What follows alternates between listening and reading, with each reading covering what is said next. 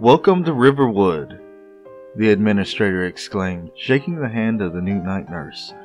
Riverwood was the town's only nursing home. It had been built as a hospital back in the early days of Millville. It was a grand 3-story building built in an L shape. At the far west end of the building was a bell tower. It no longer sounded, the bell having been removed several years ago. It was on a slight hill overlooking the north end of town and was surrounded by trees so thick that it was rumored that those who tried to escape or walk away got lost and were never found. Riverwood had been the place to take the aged and weary, or the sick and hopeless, for many years now. It was a place that many waited for their final breath. It was said that in the beginning of Riverwood, many bad experiments had taken place here. It was also said that many of them went wrong, very wrong. But those days had passed, and after several remodels and updates to the building and systems, Riverwood had become a modern, simple living center for those who needed constant care.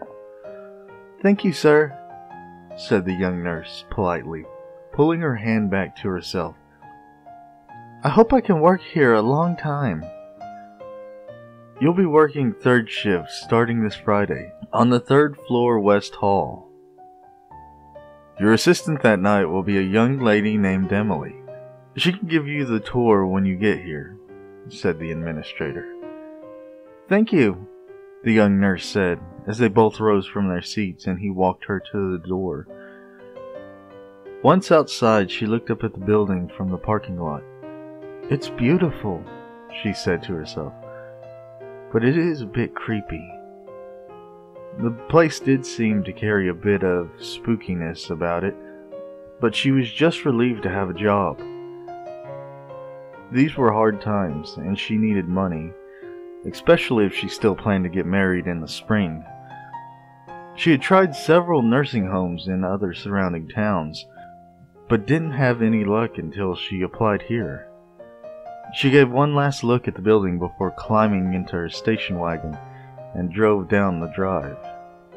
She couldn't wait to tell her fiancé. "Hi," a voice came from behind her as she rounded the last flight of stairs to the 3rd floor. "You must be Nancy, the new night nurse?" It was from a young girl, maybe a few years younger than herself. "My name is Emily," the girl said. "I'm your assistant. I'm taking classes to be a nurse, so until I pass my exams, I can only help." They walked the rest of the way together. Emily showed her the 3rd floor layout, where the restroom was, and of course the staff room, but since they worked 3rd shift, they would take their meals at their desk. They would be the only people on the entire West Hall.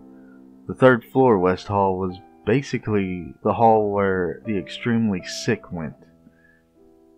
Each room was a sick room, and the smell that came down the hall was enough to make anyone gag, even if your stomach was made from granite. Emily's job was to basically keep the rooms clean from any messes that occurred from the patients, as well as attend to their basic needs: water, baths, feeding, etc. Nancy's job was to keep their medications going and deal with any major decisions that needed made. Within her first week, 2 of her patients had passed away, and a 3rd had been on the verge of death. But she and the 3rd floor North Hall nurse had resuscitated the lady. The lady had cried the rest of the night, saying that it had been her time. The bell had told her so, and now they would be angry. Nancy was baffled at the lady and had ended up giving her something to put her to sleep, just so that she would rest. One night, while taking a break at the desk, call lights, the lights outside a patient's door that are used to alert the nurses when attention is needed, began going off in vacant rooms.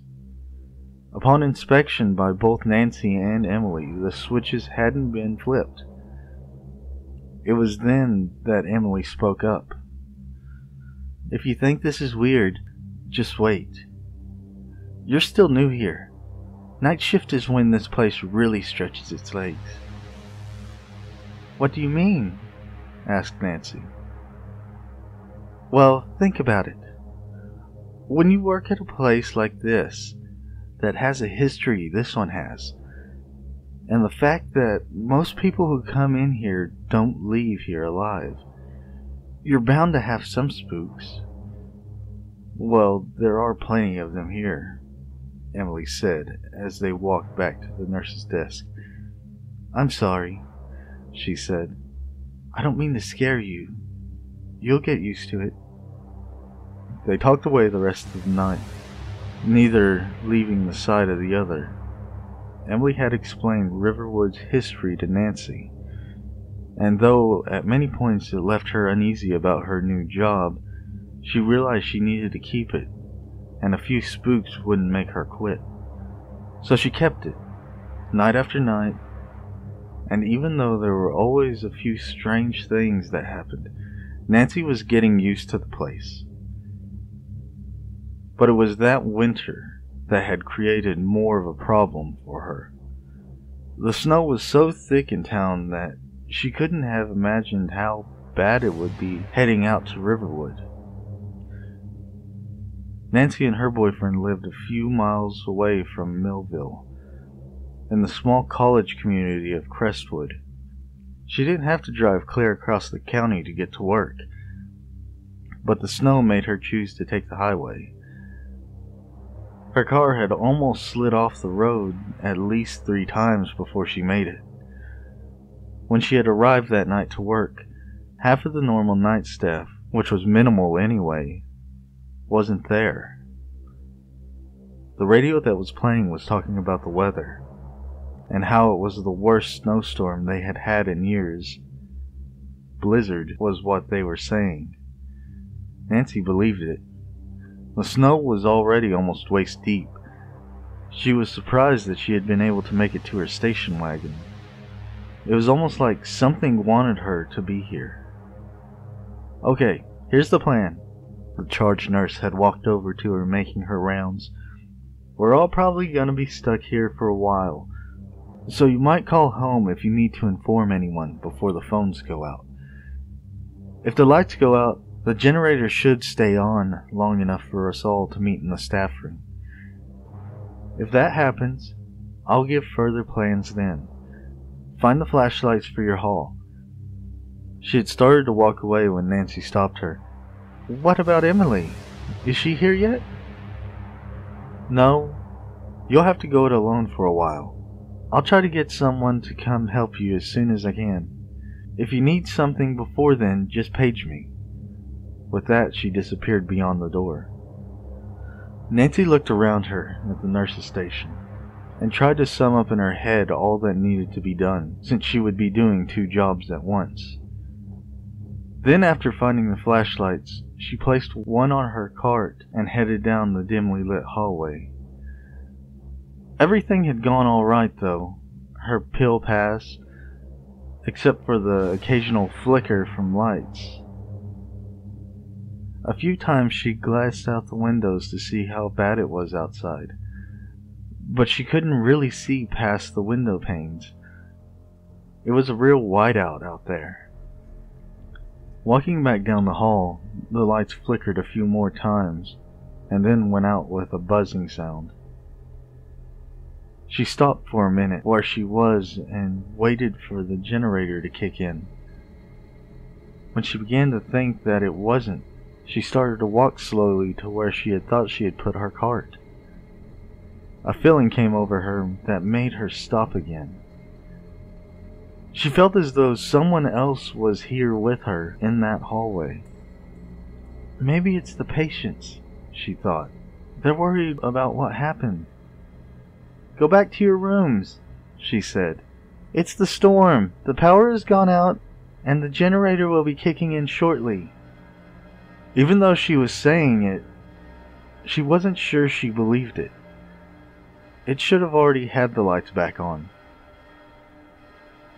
Whoever she had been talking to in the hallway must have heard her and went back to their room because she didn't feel the presence anymore. She did hear something though. She could barely make it out and all the noise the storm was making outside, but she was sure she could hear a bell tolling. She started walking again, a little faster this time, trying to find her cart that had the flashlight on it. "I told them they could have you," a voice said eerily down the corridor. She stopped and looked around her in the darkness. She couldn't see anyone, nor feel anyone. "Go back to your room," she said in a slightly quivering voice. "The lights will be on again in a minute." "You took me from them when they came for me, so they're coming for you now," the voice said. Nancy listened for a minute and realized that it was the old lady they had brought back to life. "Please go lie down and go to sleep," she pleaded. Tears were welling up in her eyes as she started following the wall down to the nurse's station. Each open door she passed made her heart skip. Then she heard it again, the tolling of a bell. She could feel a draft sweeping across her face as if someone had opened a window somewhere. The cold against her cheek was like icy fingers on her skin. She only wished Emily was here with her. It would have made her feel a little better. She came to another open door and began to slink past when something in the darkness grabbed her and pulled her into it. They would never have heard her scream because the darkness had filled her lungs and had enveloped her. Moments later, the generator kicked in and the lights finally came back on. After the storm had ceased, and plows had begun to make their way through the ice and snow, a noise had alerted the other nurses that Nancy was missing. It was the ringing of the bell that no longer existed. Several of the nurses had made their way up to the bell tower to see what was going on. When they found her hanging from a rope, as the wind hit her dangling legs, her head hit the bell, making it ring and reverberate across the hills. They say they heard a high-pitched laugh as the air around them became like ice-cold fingers.